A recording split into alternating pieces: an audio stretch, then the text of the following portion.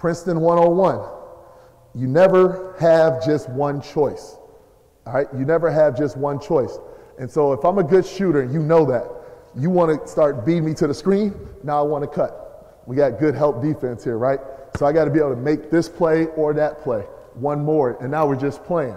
All right? Let's say I'm a good shooter, but I set you up for the cut, and now I'm coming around. You give a handout, slip. Now you got those same choices. All right?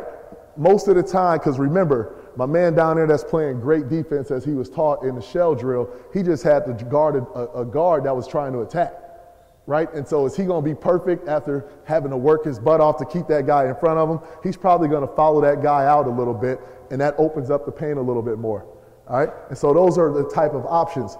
I won't go into all of our stuff.